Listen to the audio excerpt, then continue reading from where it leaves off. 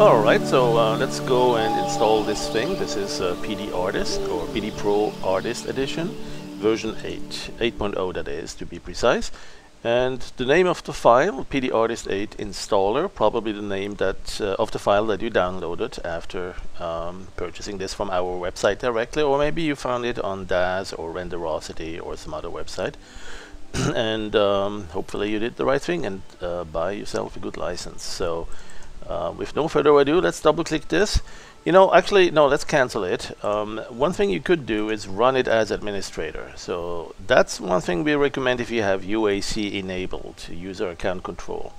There may also be some antivirus programs that prevent you from entering or installing files into the system folders, registering them and that sort of thing. So if you find any problems during the installation, maybe you'll want to right click and run as administrator.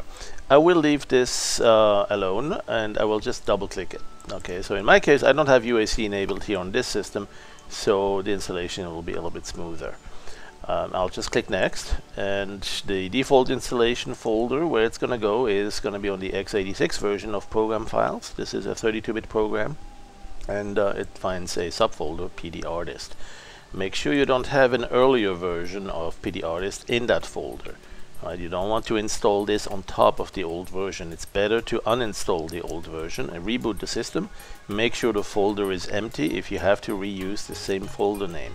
So go navigate to that folder, Program Files x86, and find PD Artist after uninstalling it and see if there's any left files there. Maybe some files that you created there unknowingly or by saving new brushes and media and that sort of things. So make sure it's empty, and then you can start installing this. Or give it a different file name, right? PD Artist 8, for instance, right? You could give it a different folder name and tell it you want to install it in this new folder. At any rate, let's go click next and give it the name that you'd like to have in your menu files. So the menu folder, start menu folder, that is, you could, for instance, if you had an earlier version, you could call this explicitly version 8. Again, this is not designed to be compatible with the older versions in the sense of running them at the same time or keeping them at the same time. Likelihood is if you install version 8, you will not want to run version 7. You won't be able to run version 7 anymore, or version 6, or whatever the earlier versions were. Now, PD Particles may be an exception that uses a slightly different something without giving it away. But the experience we've had so far is that because of some changes in some of the OCXs, when you run version 8, you want to run version 8, and that's it. Alright, and then so create a desktop icon, yes, highly recommended, so you have a quick shortcut to launch the program after it's installed. Click next and install that, and this is a pretty quick installation nowadays because many of the files have been, many of the filters that used to make so many files, many of these filters have been internalized, so it goes a little bit faster. Fewer files are included in this distribution. There's one more thing to take care of here, especially if you're on Windows Vista or 7 or soon enough 8. You may want to run it as administrator, and you can also flag it to run as administrator automatically. So you can set the registry key that will flag this program to run as administrator, and also in Windows XP SP2 emulation mode or compatibility mode. We've seen that that's not always necessary, but it certainly in general doesn't hurt. Let's just OK that and then click finish. Now when you have this box checked, that means PD Artist will start right away. And so here you go, and that should be your experience right now. If it fails and it tells you, it complains that it needs elevation, elevation of what? Well, of privileges or permissions. So if that's the case, it's that you probably didn't have it run as administrator, and UAC intervened, user account control intervened, and doesn't allow that other program, the installer program, to launch this program, the PD Artist program. Even though it just installed, it's not permitted to launch it if UAC prevents it. So what you do at that time is you just go back to your desktop and run it from the shortcut or from the start menu. Once you've launched it, you'll see something like this. It might ask you to specify the name of the size of your default image or your initial image. You can also set that here under Window Settings. All right, this used to be in earlier versions 4 or 5. It used to be a Files Preferences somewhere in there. Well, we've moved this, I think, since version 5 into the Settings menu under the Window menu. So Settings submenu, and that's where you can see how much memory do you use for undo. Make sure you use the max if you can. See which folder has been selected for temporarily holding icons and thumbnails and scratch files. It's kind of a scratch disk here. What you want to do is make sure that points to a folder that actually exists, especially if you had earlier versions and you uninstalled it and it's no longer pointing to an existing folder, that sort of things. Threading, if you are on a multi-core system, you'll see here how many threads are enabled for the different filters that are enabled, that are using the multi-threading, and that's all good. So one thing you'll want to check here is this really running the right version? You can click here on Help menu and then About Artist, and that should tell you it is Artist 8.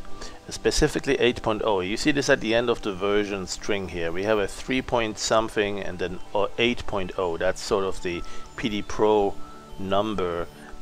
This is kind of a different counter since the start of the Howler and Artist series. So that started actually with PD Pro 5. And so you'll see here 8.0, and that was also nicknamed Broomhead. We are currently in development for the next version that will be based on probably PD Pro 8.1, and expect that as an update pretty soon. Alright, so one thing that of course you'll want to try right away is painting with those new foliage particles. You'll see when you click the icons here, the context bar will change. Actually, it's already default to that, but if you click to other tools, it will change here. So one way to get back to it is to right click also here, and you'll see particles. Right, now these are the particles that you may already be familiar with from earlier editions. There's now also bristle brushes. We've had them also since version 6 or 7, I believe, in here as shortcuts. But the quickest way to really go to the particle brushes of any type is right here. This shortcut here at the top in the context bar, you click that and you'll see the OptiPro-Stix settings, which used to have just 2 and now 3 since version 6 or 7. I think we added orbitals, I think in 7.1, and then foliage was added right here in 8.0. so this is one of the main new features in version 8. And one thing you do when you enable that, well, you're drawing trees. Now this is a default tree, fairly, or a bush, or shrubbery of some sort, but you have lots of others you can load. So click on the load button here to see the presets, and you'll see tropical trees, or all sorts of formations of different types. You'll see the weed painter. That's an interesting one. You keep drawing and it kind of attaches one weed to the next. Let's see what else we got here. The willow, and that one has some branches hanging down. There's some stylish presets here. Let's go erase this and draw the stylish ones. Kind of little shrubbery, short bushes. And the way to use this really is not just by themselves also. I mean, you could sometimes, perhaps for a web page decoration, draw something like that, right? I mean, you could go to stylish or stem. I see a couple of others here that are really nice to use. The herbs, for instance, some of them. They make just some really nice little illustrative additions to your projects.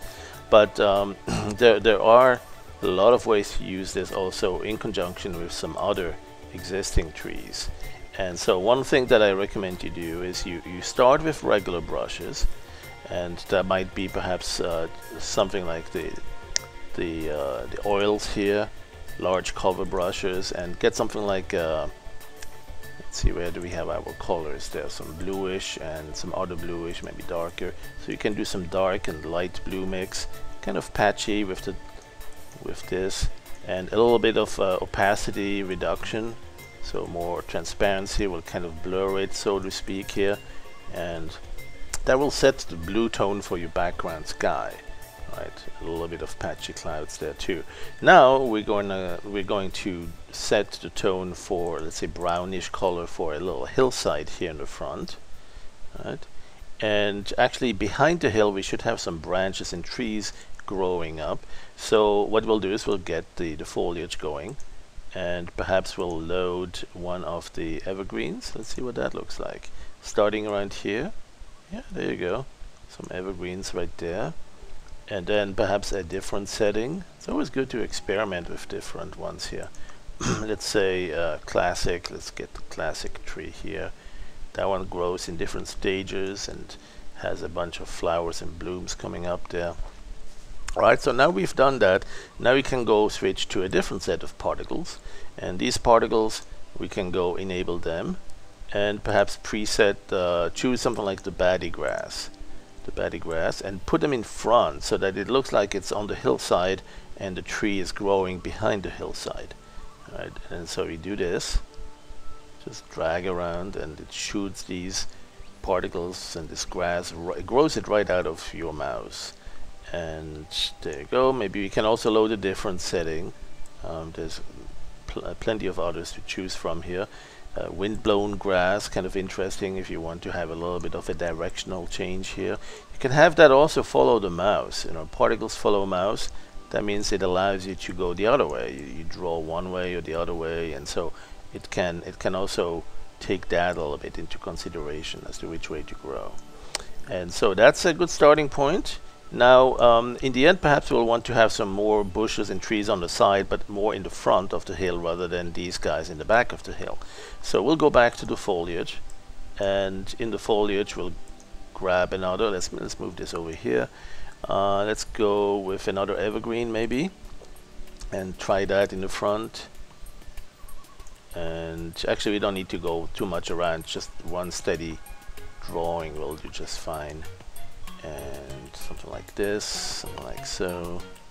I wonder if I have some pine tree or something like that. I know I do in the older, in the first generation of particles. Let's try the willow. There you go, some reddish flower on top. Always good. Alright, and you see this was done in just a few seconds, and you know, if you like it, you want to frame it. One more thing you can do, image, frame your work. Right? And so what you do is you choose a frame of certain style that you like, maybe more modern looking or perhaps more wooden frame. There's a couple of color combinations that you'll see here as you scroll through these, and perhaps we can even grab something that's kind of a wooden color, so add some texture to it. Let's grab one here like that, and then add the foam core, add the paper texture. And that would be the paper texture on the grayish or the white parts there. But here we have the texture also for the wood grain. So the frame itself will be equipped with a little bit of a paper texture. Here we can perhaps make this a little bit bigger and invert the frame. All sorts of things to try. Not my favorite. I'm just demonstrating features here, right? So it's reassigning, reallocating the memory, putting the frame around it. And voila, now at this point you might want to perhaps add a little bit of lighting effects to it, or just print it out and hang it on a wall and make it look like it's got its own wooden frame with it. Alright, well, thanks for installing PD Artist, and have fun drawing and painting and exploring new version 8.